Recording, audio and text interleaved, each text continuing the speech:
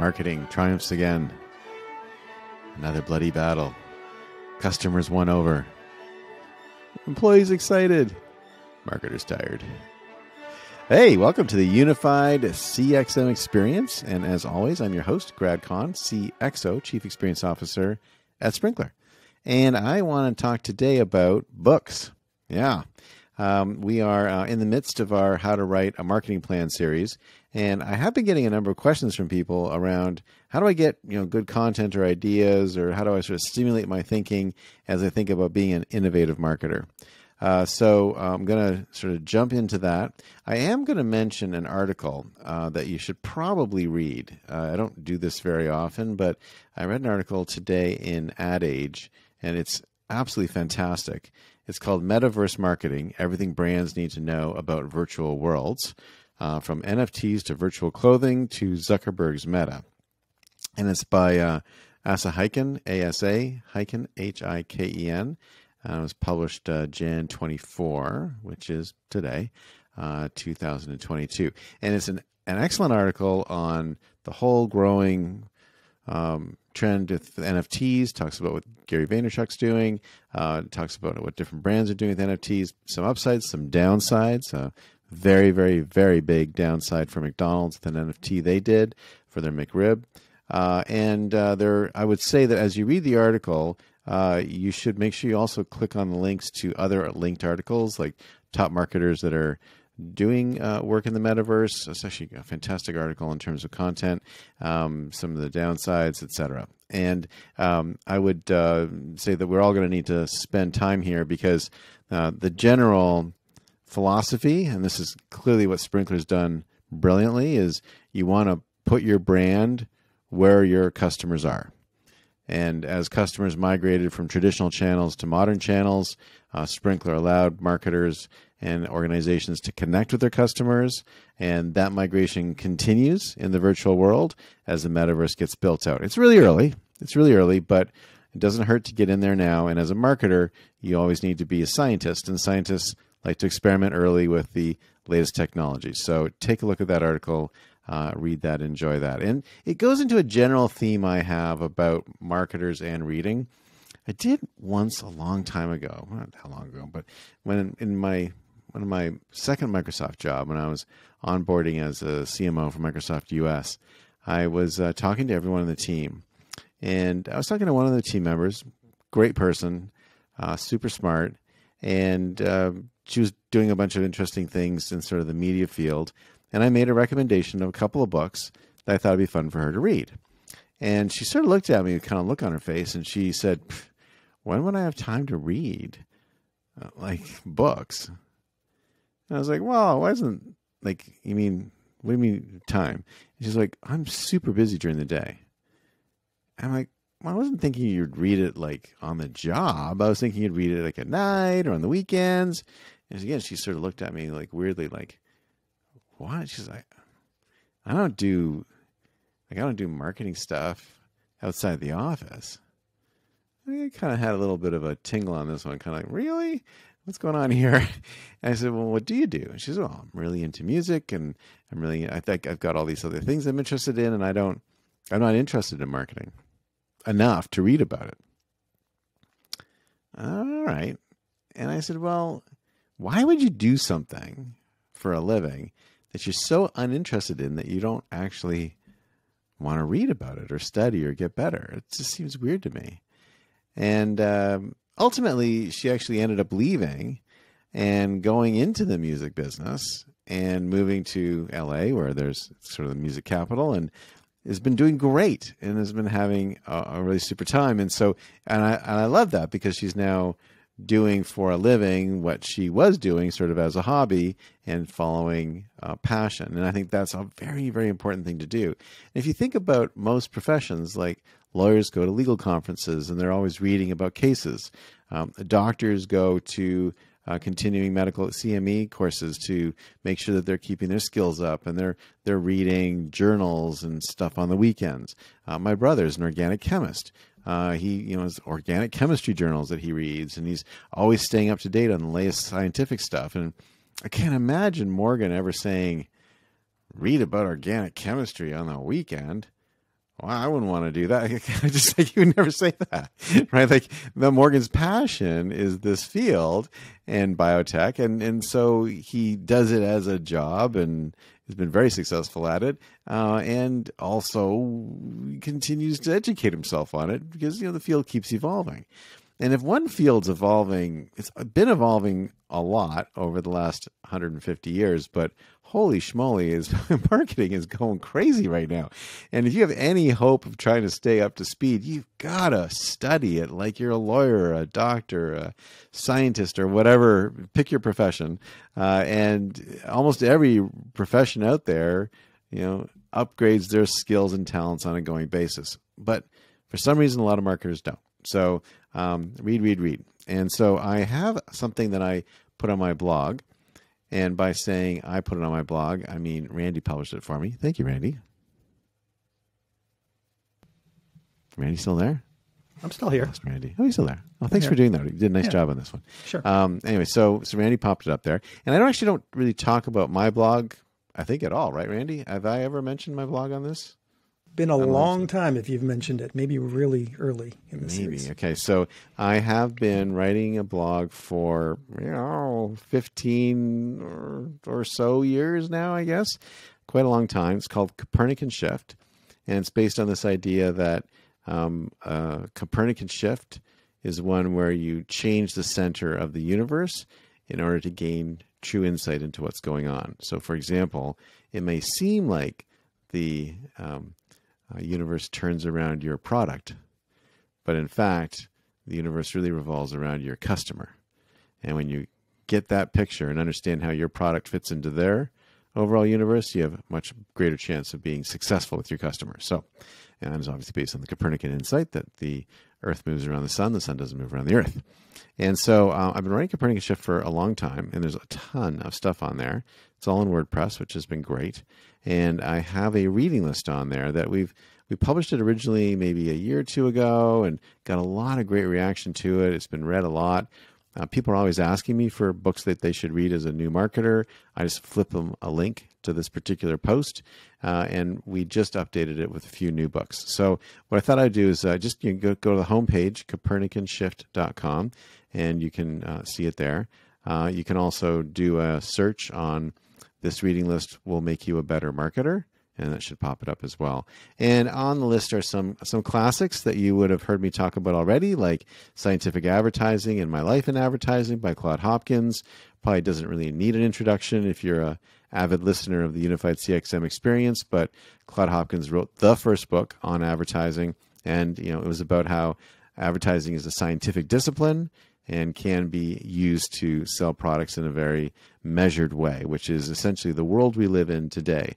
I would say it's an interesting artifact in a couple of ways. One is that at the time when they were doing a lot of print, they were able to measure the reaction that people had to their ads by measuring people's mail-ins, coupon redemptions, and sort of other reaction mechanisms they built into those print ads. When TV came out in the 1960s and sort of the creative revolution led by Bill Bernbach and many others, Mary Wells, etc., the measurability really disappeared. We could measure audience size, but we couldn't measure reaction, impact. And so I think for a whole generation or maybe even a couple of generations of marketers, accountability became very soft, and marketers got used to that softness. And I think in some ways the profession gathered a bit of a negative reputation for being all about, soft stuff and brand building, but not really generating sales. In the sort of modern marketing generation that started around 2006 or so when Marketo launched, you could argue Eloqua launched in 2003. That might have been the dawn of it. We've now moved into a more measured, potentially overly measured, but more measured marketing era. And it's very similar today to the world that Claude Hopkins lived in. So what's fascinating when you read this book is that you are reading a book from 1929, roughly, say 1930. So a book that's nearly 100 years old. There are some vernacular issues. So there are some just words and examples that he uses that make it a little difficult to understand if you aren't familiar with them, you might have to look a few things up, but just push past that, because the base of what he's talking about and the insights that he has are key, and they will help you today, just because selling is selling. People buy stuff the same way, no matter which generation it's in. Stuff changes a little bit, but not that much. Another good example, actually, of a sort of vernacular change or context change that can be quite challenging is there's another book on my list, which is by Rosser Reeves, and it's called Reality in Advertising. And in that book, he talks about the greatest ad campaign of all time, which was the Pepsodent No More Pink toothbrush campaign. Now, that campaign has been a bit lost in the sands of time. People don't, I think, talk about that as one of the greatest campaigns ever. But that campaign did single-handedly create the daily toothbrushing habit we have now, and revolutionized tooth care and dental care, and I would say our health in general. So very, very, very important campaign. But he keeps talking about it like you would know what he's talking about, because he wrote the book in the 1960s, and the very first time I read the book, I was like, "What's with the pink toothbrush? I don't understand that. What does he mean? No more pink toothbrush? I don't understand why the toothbrush would be pink." And in fact, it's not that the toothbrush is pink; it's that the bristles of the toothbrush were pink. So then you're like, all right, so why are the bristles of a toothbrush pink? Okay, so what used to happen is people brushed their teeth so infrequently with tooth powder that their gums would bleed because their mouths were rotting. I know. I hope you're not listening to this over dinner. Sorry, Mom. And so when you pulled your toothbrush out of your mouth, the blood mixed with, water and stuff like that would, make the bristles of your toothbrush pink. And Pepsodent came out with a campaign, which is brush your teeth every day. Now, of course, from now 2 to 3 times a day after every meal. But at the time, once a day was a pretty big leap. And they had, it was a toothpaste. And then, they kind of, like I said, changed the history of oral care in the country. So that's, again, another thing of context. Now, the point that he's making is he talks in Rosser Reeves' book, he talks about the universal selling proposition, or USP, the unique selling proposition, not universal. Well, that'd be kind of cool too. But the unique selling proposition, or USP, and always have a USP. I think we've gotten better at that generally. But at the time, again, a lot of people just said, get my name out there. And he's like, don't get your name out there. You got to get your name out there with a promise that means something, like no more pink toothbrush. So those are kind of the examples of the types of books that are on the original read list, with some continuing to kind of move through the decades. And I am a big believer in reading the historical stuff as well as the most modern stuff. And probably the most contemporary book on there is one called The Idea Writers by Teresa Ayaza. And it's probably one of the most brilliant books that it talks about the evolution from one-way messaging to conversation. So the thing that we talk about all the time on this show is the move from broadcast to conversation. In The Idea Writers, Teresa talks about this as well, and does it in a brilliant way. It connects to past history and is potentially the best book I've ever read on advertising. I cried when I read it, partly because it was so brilliant. I literally cried. I was potentially a little tired at the time, so there may have been some exhaustion in there as well. I was on a flight to, I think I was going to fly to Singapore. I had a flight to Singapore where I flew from Raleigh, North Carolina. I spoke at a conference there with John Chambers. Got on a plane, flew from there to JFK, flew from JFK to, I think it was Netherlands, and then flew from there to Singapore, and then did a speech in Singapore, and 10 hours later got back on an airplane, flew to Dubai, and then flew to Toronto. So it was a 23-hour flight to Singapore and a 21-hour flight back from Singapore with a 10-hour layover. That was so maybe the crying was for other reasons as well. But to give the book some credit, the other reason I think I cried is I wish I'd written it. It's like the book I wish I'd written. It's just so good. So if you really want to start at the most contemporary end of the scale, like that's kind of near the end. And one of the last books written, or the most recent books written, is one called Mad Women by Jane Moss. And Jane Moss is like one of my heroes. I'm deeply regretful that I did not reach out to her earlier in my life. I don't know why. I mean, I literally started an ad agency because of one of the books that she wrote, and she died, recently, and so I'll never get a chance to meet her. But she wrote a book called Mad Women, which is a modern book, but it was a reflection on what it was like to really work in an ad agency in the 1960s, and she sort of takes down some of the stereotypes from the show Mad Men. Anyway, so we've done some updates though. So kind of take a look at the original list, but the updates are not just strictly advertising books. And I'll start with the last one on the list because it's got nothing to do with advertising or business. It's a book called The Mysterious Island by Jules Verne. If you're a science fiction fan, you've, I'm sure, heard of this book. Jules Verne wrote this, 150 years ago.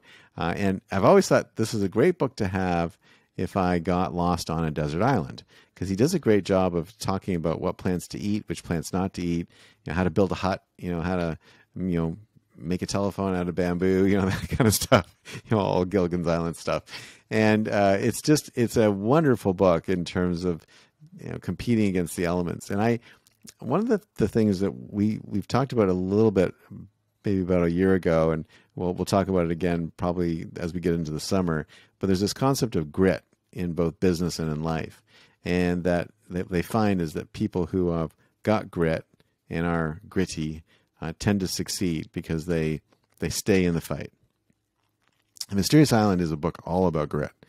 And it's a wonderful way of thinking about your day. And as bad as your day may be, you're not on the Mysterious Island.